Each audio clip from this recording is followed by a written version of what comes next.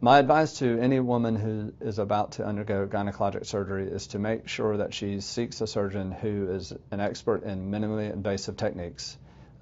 preferably at a center of excellence, because we know that the programming at these institutions is a class above those institutions that are not. We know that there's a collegiality,